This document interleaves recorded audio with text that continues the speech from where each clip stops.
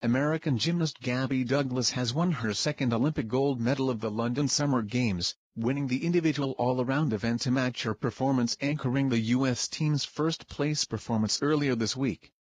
Douglas scored 15.500 or higher in her first three rotations, with an emphatic 15.966 on her vault. Douglas led the field of 24 gymnasts with 47.199 points as the top-ranked athletes entered the fourth and final rotation, on the floor exercise. Victoria Kimova was in the second slot with 46.873 points, followed by her Russian teammate Alia Mustafina with 44.966. Kimova took the silver medal, and Mustafina the bronze. Going into the final rotation, American Ali Reisman was in fifth place.